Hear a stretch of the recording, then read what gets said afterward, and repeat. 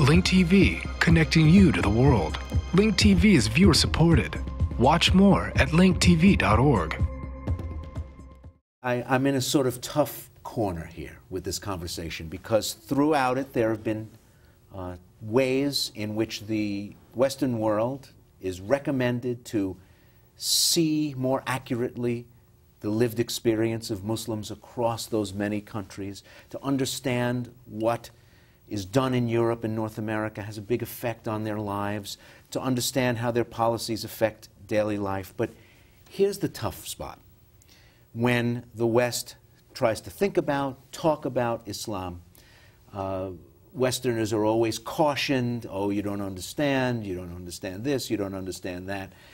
And we're told, no, no, no, there is no separation of church and state. It's a totally different idea. The church and the state are bound up into one seamless garment so that religious life is suffused through the daily life that everybody lives. And you say, okay, but then if I were to run down a long list of the things that are going wrong in the Muslim world, in the daily happenstance that people in the West watch and recoil from, some of those same people turn around and say, oh, well, that's not Islam.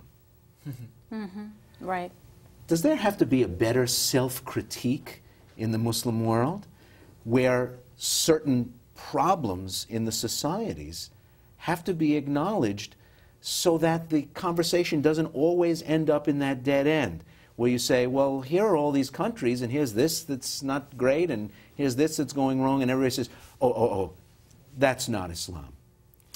Well, I think there is a recognition, actually, a very deep recognition of self-critique, where we ask ordinary people, what do you admire least about the Muslim world? And we get a long list of things that people do criticize about their own society. Likewise, we get a long list of things that Americans criticize about their society.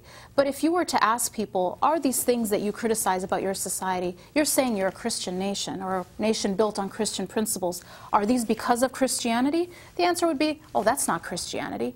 The fact that we have high crime and a breakdown in moral values, that's certainly not Christianity.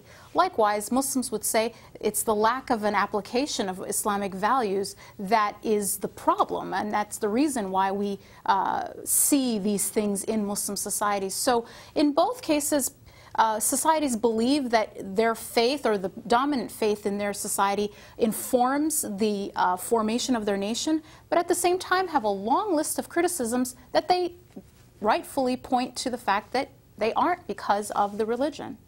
Yeah, this goes back, I think, it circles back to the beginning of our discussion very well, and what I was saying about religions being neither peaceful nor violent. Religion is whatever people of religion say it is. This may come as an uncomfortable thing to say for a lot of people, but Osama bin Laden is as much a Muslim as I am. I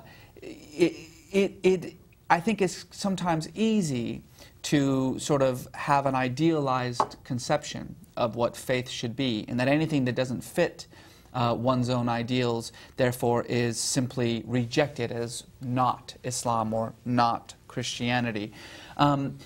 But the truth of the matter is that religion in all parts of the world, even here in the United States, is more than just about personal faith. It's more than just about a personal confessional experience. It's about identity. It's about who one is. It's about one's sense of self in an indeterminate world.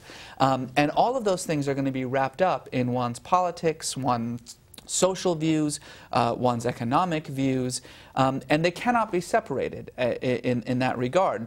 So for, I think, a lot of people, when they talk about that, you know, their identity as Muslims or their identity as Christians or what have you, it cannot be separated from their identity as Americans or their identity as Egyptians or Iranians or whatever that may be. It's true of all cultures, of all societies, that social, political, economic issues are going to be framed in the language of religion because it is the language of religion that holds the most currency for the masses. Our job, I think, as thinkers, as scholars, as commentators, is to learn to separate the language of religion from the reality of the issues being discussed. We in the United States are perfectly comfortable with our politicians speaking in unapologetically Christian language.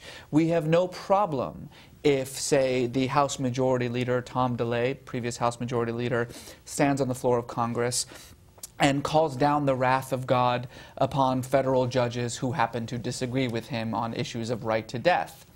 But if we see a politician in the Muslim world also frame his social or political agenda in similar religious language, in the language of Islam, we immediately label it as theocratic in some sense. We have to get to the point where we recognize that religion is more than just about faith, it's about identity. Link TV is the only U.S. network dedicated to global and national news, uncompromising documentaries, and diverse cultural programs. Programs which connect you to the world. To learn more, visit linktv.org.